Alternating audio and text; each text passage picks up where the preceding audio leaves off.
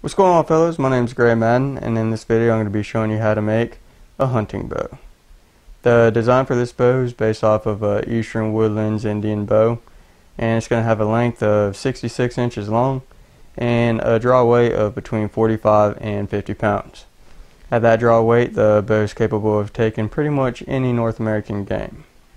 We're going to be making this bow from a 1x2 red oak board that can be purchased at pretty much any Lowe's or Home Depot. So with that said, let's go ahead and get started. Alright, so like I said, we're going to be using a 1x2 red oak board to make this bow. You can't go buying any red oak board at Lowe's and hope it works though.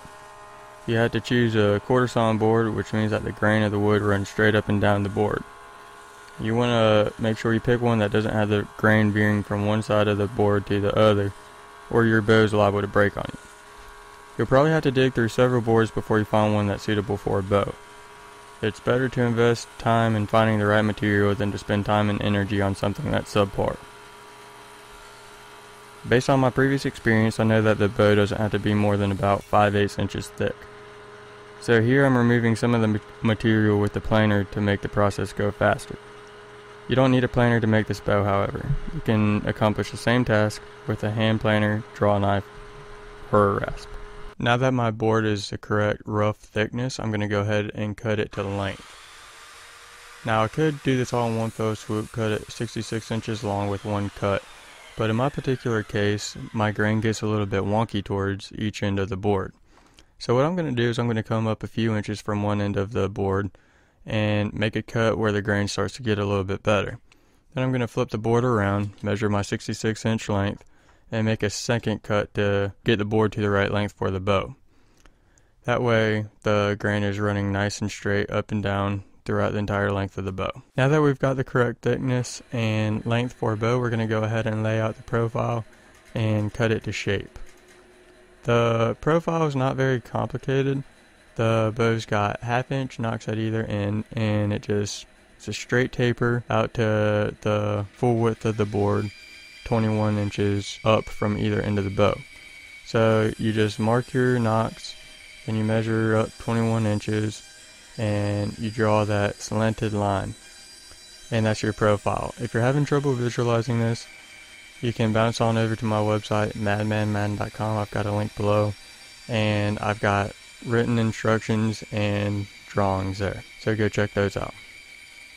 Once you got the layout drawn on your board, go ahead and cut it to shape. I'm going to be using a bandsaw here because I've got one at my disposal, but if you don't fret. You can always use a draw knife, rasp, hand plane, whatever you've got.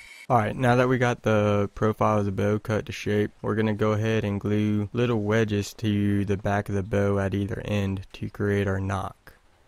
Now the reason why we're making nock of this design instead of cutting a nock into the end of the bow like a normal longbow or recurve is because our bow ends are so narrow. They're only 1/2 inch wide, which doesn't give us enough meat to go cutting our nocks into the bow. And we have these narrow bow ends to reduce mass at the end of the bow, which in turn creates a higher velocity for your arrow. So that's the thought process behind that. We will be gluing these little wedges made from scraps. We're just going to be gluing them on with super glue. Okay, so now I've got the nocks glued on either side here. My next step is to start tillering this down, which is the process of removing wood so that the bow bends evenly on both the upper and lower limbs. There's 2 stages to this process. The first one is floor tillering, which is where you just take the bow stave and you grab one end and put the other end on the ground and you bend it and you just look at the curvature of the wood on the lower limb. And this is just what you do in the very early stages to give you an idea of what you're up against. And doing this, I can see that I need to remove some from the middle section of the limb, right around in here, on both sides. The style of tiller that we want is a D, So the handle in the middle here is going to bend a little bit, and the middle section of the limb is going to bend the most, and then the last about 6 or 8 inches of the limb shouldn't have hardly any bend at all. Should be fairly straight. I use a powered hand planer to do the bulk of the wood removal for the tillering process because I'm blessed enough to have one. But if you don't have one of these, it's perfectly acceptable to use you guessed it, draw knife, hand planer, rasp, or whatever you've got. Now during the tillering process, it's very tempting to take off a lot of wood in an effort to hurry the process along, but that is a surefire way to ruin a perfectly good bow. I encourage you to slow down, take your time, remove just a little bit with each pass, and check it every time, just to ensure that you don't ruin a lot of hard work. Slow and easy does it when it comes to the tillering process.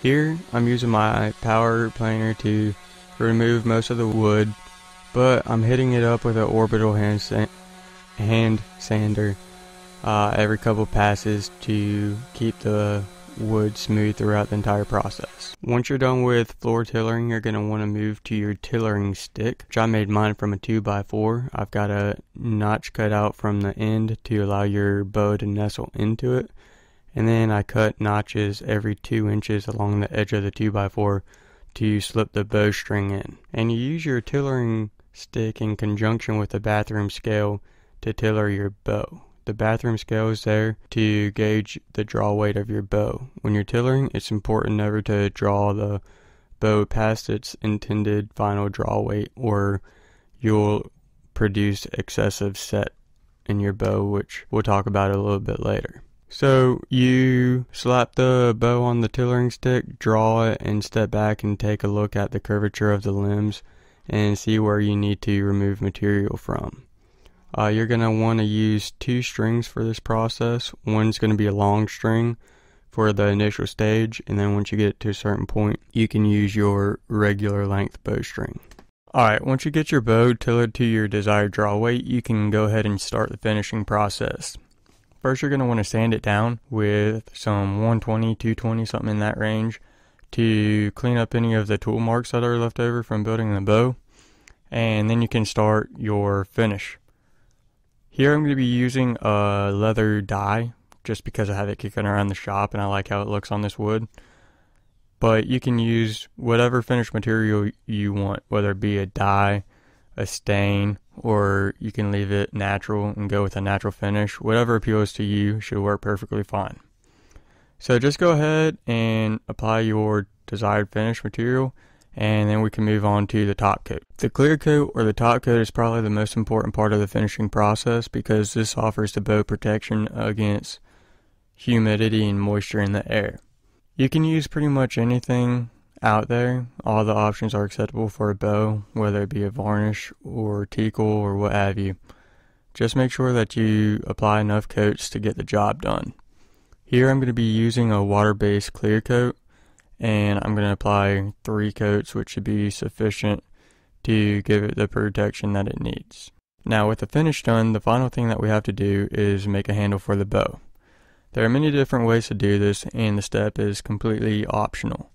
The Eastern Woodlands Indians actually didn't even put a handle on their bow, generally speaking.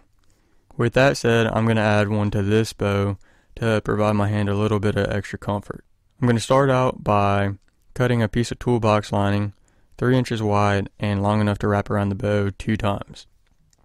I'm going to secure that toolbox lining with Super 77 3M spray adhesive.